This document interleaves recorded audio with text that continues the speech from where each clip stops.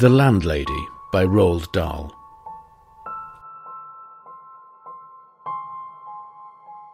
Billy Weaver had travelled down from London on the slow afternoon train with a change at Swindon on the way, and by the time he got to Bath it was about 9 o'clock in the evening, and the moon was coming up out of a clear starry sky over the houses opposite the station entrance. But the air was deadly cold, and the wind was like a flat blade of ice on his cheeks. "Excuse me," he said, "but is there a fairly cheap hotel not too far away from here?" "Try the Bell and Dragon," the porter answered, pointing down the road.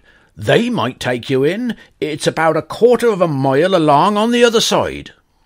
Billy thanked him and picked up his suitcase and set out to walk the quarter mile to the Bell and Dragon. He had never been to Bath before. He didn't know anyone who lived there, but Mr. Greenslade at the head office in London had told him it was a splendid city. "Find your own lodgings," he had said, "and then go along and report to the branch manager as soon as you've got yourself settled." Billy was 17 years old. He was wearing a new navy blue overcoat, a new brown trilby hat, and a new brown suit, and he was feeling fine. He walked briskly down the street. He was trying to do everything briskly these days. Briskness, he had decided, was the one common characteristic of all successful businessmen. The big shots up at head office were absolutely fantastically brisk all the time. They were amazing. There were no shops in this wide street that he was walking along, only a line of tall houses on each side, all of them identical. They had porches and pillars and 4 or 5 steps going up to their front doors, and it was obvious that once upon a time they had been very swanky residences. But now, even in the darkness, he could see that the paint was peeling from the woodwork on their doors and windows, and that the handsome white facades were cracked and blotchy from neglect. Suddenly, in a downstairs window that was brilliantly illuminated by a street lamp not 6 yards away, Billy caught sight of a printed notice propped up against the glass in one of the upper panes. It said, "Bed and Breakfast." There was a vase of pussy willows, tall and beautiful, standing just underneath the notice. He stopped walking. He moved a bit closer. Green curtains, some sort of velvety material, were hanging down on either side of the window. The pussy willows looked wonderful beside them. He went right up and peered through the glass into the room, and the first thing he saw was a bright fire burning in the hearth. On the carpet in front of the fire a pretty little dachshund was curled up asleep with its nose tucked into its belly. The room itself, so far as he could see in the half-darkness, was filled with pleasant furniture.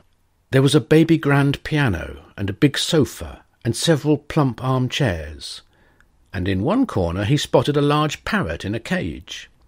Animals were usually a good sign in a place like this, Billy told himself, and all in all it looked to him as though it would be a pretty decent house to stay in. Certainly it would be more comfortable than the Bell and Dragon. On the other hand, a pub would be more congenial than a boarding-house. There would be beer and darts in the evenings, and lots of people to talk to, and it would probably be a good bit cheaper too. He had stayed a couple of nights in a pub once before, and he had liked it. He had never stayed in any boarding-houses, and, to be perfectly honest, he was a tiny bit frightened of them. The name itself conjured up images of watery cabbage, rapacious landladies, and a powerful smell of kippers in the living-room. After dithering about like this in the cold for 2 or 3 minutes, Billy decided that he would walk on and take a look at the Bell and Dragon before making up his mind. He turned to go, and now a queer thing happened to him. He was in the act of stepping back and turning away from the window, when all at once his eye was caught and held in the most peculiar manner by the small notice that was there. "Bed and Breakfast," it said. Bed and breakfast, bed and breakfast, bed and breakfast. Each word was like a large black eye staring at him through the glass, holding him, compelling him, forcing him to stay where he was and not to walk away from that house. And the next thing he knew, he was actually moving across from the window to the front door of the house, climbing the steps that led to it and reaching for the bell. He pressed the bell. Far away in a back room he heard it ringing, and then at once, it must have been at once because he hadn't even had time to take his finger from the bell button, the door swung open and a woman was standing there. Normally you ring the bell and you have at least a half-minute's wait before the door opens, but this dame was like a jack-in-the-box. He pressed the bell and out she popped. It made him jump. She was about 45 or 50 years old, and the moment she saw him, she gave him a warm, welcoming smile. "Please come in," she said pleasantly. She stepped aside, holding the door wide open, and Billy found himself automatically starting forward into the house. The compulsion, or more accurately, the desire to follow after her into that house was extraordinarily strong. "I saw the notice in the window," he said, holding himself back. "Yes, I know. I was wondering about a room." "It's all ready for you, my dear," she said. She had a round pink face and very gentle blue eyes. "I was on my way to the Bell and Dragon," Billy told her, "but the notice in your window just happened to catch my eye." "My dear boy," she said, "why don't you come in out of the cold? How much do you charge?" 5 and 6pence a night, including breakfast." It was fantastically cheap. It was less than half of what he had been willing to pay. "If that is too much," she added, "then perhaps I can reduce it just a tiny bit. Do you desire an egg for breakfast? Eggs are expensive at the moment. It would be 6pence less without the egg."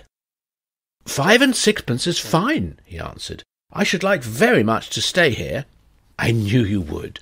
Do come in." She seemed terribly nice.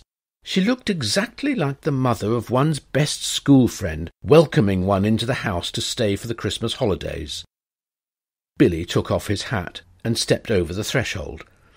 "Just hang it there," she said, "and let me help you with your coat." There were no other hats or coats in the hall. There were no umbrellas, no walking sticks, nothing.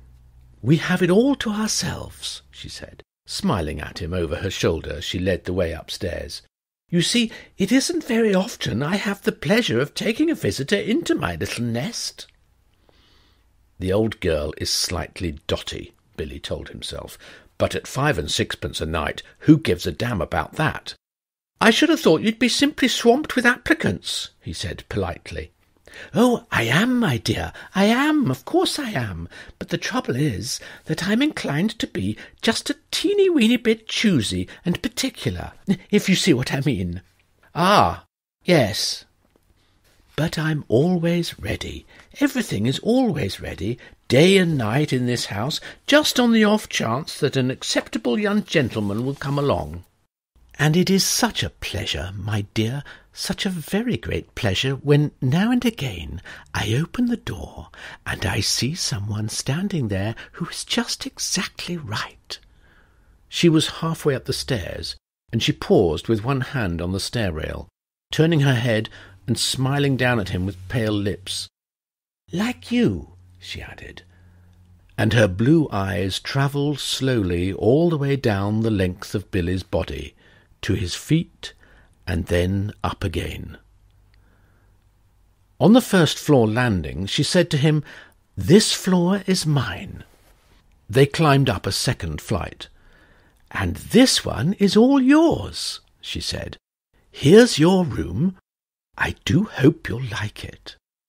She took him into a small but charming front bedroom, switching on the light as she went in. "The morning sun comes right in the window, Mr. Perkins. It is Mr. Perkins, isn't it?" "No," he said. "It's Weaver." "Oh, Mr. Weaver. How nice. I've put a water bottle between the sheets to air them out, Mr. Weaver. It's such a comfort to have a hot water bottle in a strange bed with clean sheets. Don't you agree? And you may light the gas fire at any time if you feel chilly." "Thank you," Billy said. "Thank you ever so much." He noticed that the bedspread had been taken off the bed and that the bedclothes had been neatly turned back on one side, all ready for someone to get in. "I'm so glad you appeared," she said, looking earnestly into his face. "I was beginning to get worried." "Oh, that's all right," Billy answered brightly. "You mustn't worry about me." He put his suitcase on the chair and started to open it. "And what about supper, my dear? Did you manage to get anything to eat before you came here?" "I'm not a bit hungry, thank you," he said. "I think I'll just go to bed as soon as possible, because tomorrow I've got to get up rather early and report to the office." "Very well, then. I'll leave you now so that you can unpack. But before you go to bed, would you be kind enough to pop into the sitting room on the ground floor and sign the book? Everyone has to do that because it's the law of the land, and we don't want to go breaking any laws at this stage in the proceedings, do we?" She gave him a little wave of the hand, and then went quickly out of the room and closed the door. Now, the fact that his landlady appeared to be slightly off her rocker didn't worry Billy in the least. After all, she was not only harmless, there was no question about that, but she was also quite obviously a kind and generous soul. He guessed that she had probably lost a son in the war, or something like that, and had never got over it. So a few minutes later, after unpacking his suitcase and washing his hands, he trotted downstairs to the ground floor and entered the living room. His landlady wasn't there, but the fire was glowing in the hearth, and the little dachshund was still sleeping in front of it. The room was wonderfully warm and cosy. "I'm a lucky fellow," he thought, rubbing his hands. "This is a bit of all right." He found the guest book lying open on the piano, so he took out his pen and wrote down his name and address. There were only 2 other entries above his on the page, and, as one always does with guest books, he started to read them. One was a Christopher Mulholland from Cardiff. The other was Gregory W. Temple from Bristol. "That's funny," he thought suddenly. "Christopher Mulholland. It rings a bell. Now, where on earth had he heard that rather unusual name before? Was he a boy at school? No. Was it one of his sister's numerous young men, perhaps, or a friend of his father's? No, it wasn't any of those." He glanced down again at the book. Christopher Mulholland, 231 Cathedral Road, Cardiff. Gregory W. Temple, 27 Sycamore Drive, Bristol. As a matter of fact, now he came to think of it, he wasn't at all sure that the second name didn't have almost as much of a familiar ring about it as the first. "Gregory Temple," he said aloud, searching his memory. "Christopher Mulholland. Such charming boys," a voice behind him answered, and he turned and saw his landlady sailing into the room with a large silver tray in her hands. She was holding it well out in front of her and rather high up, as though the tray were a pair of reins on a frisky horse. "They sound somehow familiar," he said. "They do? How interesting. I'm almost positive I've heard those names before somewhere. Isn't that queer? Maybe it was in the newspapers. They weren't famous in any way, were they? I mean, famous cricketers or footballers or something like that?" "Famous?" she said, setting the tea tray down on the low table in front of the sofa. "Oh, no, I don't think they were famous, but they were extraordinarily handsome, both of them. I can promise you that. They were tall and young and handsome, my dear, just exactly like you." Once more Billy glanced down at the book. "Look here," he said, noticing the dates. "This last entry is over 2 years old." "Is it?" Yes, indeed, and Christopher Mulholland's is nearly a year before that. More than 3 years ago. Dear me, she said, shaking her head and heaving a dainty little sigh. I would never have thought it. How time does fly away from us all, doesn't it, Mr. Wilkins? It's Weaver, Billy said. W-E-A-V-E-R. Oh, of course it is, she cried, sitting down on the sofa. How silly of me. I do apologise. In one ear and out the other. That's me, Mr. Weaver. You know something, Billy said. Something that's really quite extraordinary about all this? No, dear, I don't. Well, you see both of these names, Mulholland and Temple, I not only seem to remember each of them separately, so to speak, but somehow or other, in some peculiar way, they both appear to be sort of connected together as well, as though they were both famous for the same sort of thing, if you see what I mean, like Dempsey and Tunney, for example, or Churchill and Roosevelt. How amusing, she said. But come over here now, dear, and sit down beside me on the sofa, and I'll give you a nice cup of tea and a ginger biscuit before you go to bed. Oh, you really shouldn't bother, Billy said. I didn't mean you to do anything like that. He stood by the piano watching her as she fussed about with the cups and saucers. He noticed that she had small, white, quickly moving hands and red fingernails. I'm almost positive it was in the newspapers I saw them, Billy said. I'll think of it in a second. I'm sure I will. There is nothing more tantalizing than a thing like this which lingers just outside the borders of one's memory. He hated to give up. Now, wait a minute, he said. Wait just a minute. Mulholland, Christopher Mulholland. Wasn't that the name of the Eton schoolboy who was on a walking tour through the West Country, and then all of a sudden, milk, she said, and sugar? Yes, please. And then all of a sudden, Eton schoolboy, she said. Oh, no, my dear, that can't possibly be right, because Mr. Mulholland was certainly not an Eton schoolboy when he came to me. He was a Cambridge undergraduate. Come over here now and sit next to me and warm yourself in front of this lovely fire. Come on, your tea's all ready for you. She patted the empty place beside her on the sofa, and she sat there, smiling at Billy and waiting for him to come over. He crossed the room slowly and sat down on the edge of the sofa. She placed his teacup on the table in front of him. There we are, she said. How nice and cosy this is, isn't it? Neither of them spoke. But Billy knew that she was looking at him. Her body was half turned towards him, and he could feel her eyes resting on his face, watching him over the rim of her teacup. Now and again he caught a whiff of a peculiar smell that seemed to emanate directly from her person. It was not in the least unpleasant, and it reminded him, well, he wasn't quite sure what it reminded him of. Pickled walnuts, new leather, or was it the corridors of a hospital? Mr. Mulholland was a great one for his tea, she said at length. Never in my life have I seen anyone drink as much tea as dear, sweet Mr. Mulholland. I suppose he left fairly recently, Billy said. He was still puzzling his head about the two names. He was positive now that he had seen them in the newspapers in the headlines. Left, she said, arching her eyebrows.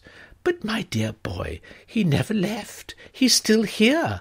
Mr. Temple is also here. They're on the 3rd floor, both of them together. Billy set down his cup slowly on the table and stared at his landlady. She smiled back at him, and then she put out one of her white hands and patted him comfortingly on the knee. "How old are you, my dear?" she asked. 17. 17, she cried. Oh, it's the perfect age. Mr. Mulholland was also 17, but I think he was a trifle shorter than you are. In fact, I'm sure he was, and his teeth weren't quite so white. You have the most beautiful teeth, Mr. Weaver. Did you know that?" "They're not as good as they look," Billy said. "They've got simply masses of fillings in them at the back." "Mr. Temple, of course, was a little older," she said, ignoring his remark. "He was actually 28, and yet I never would have guessed it if he hadn't told me. Never in my whole life. There wasn't a blemish on his body."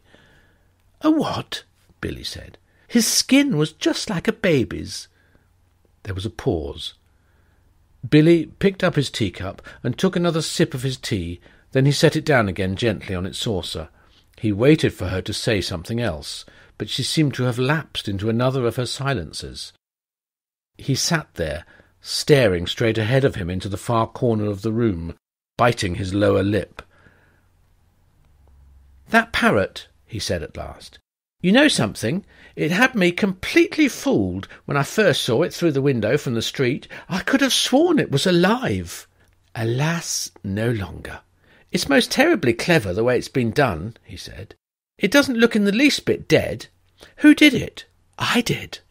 "You did?" "Of course," she said. "And have you met my little Basil as well?" She nodded towards the dachshund curled up so comfortably in front of the fire. Billy looked at it, and suddenly he realized that this animal had all the time been just as silent and motionless as the parrot. He put out a hand and touched it gently on the top of its back.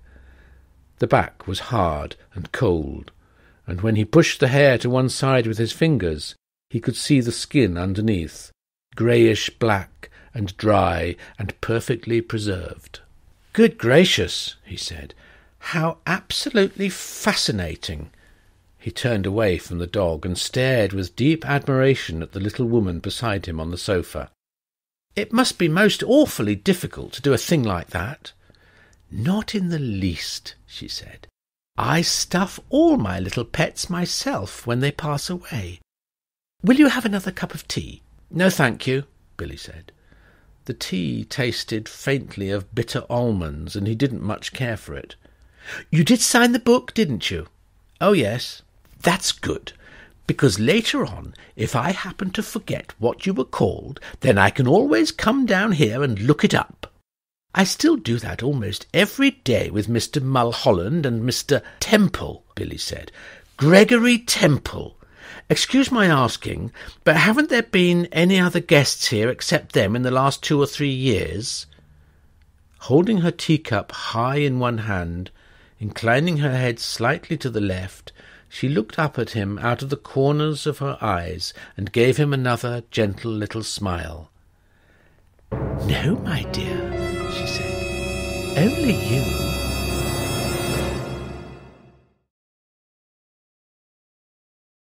That was The Landlady, read by Nick Martin.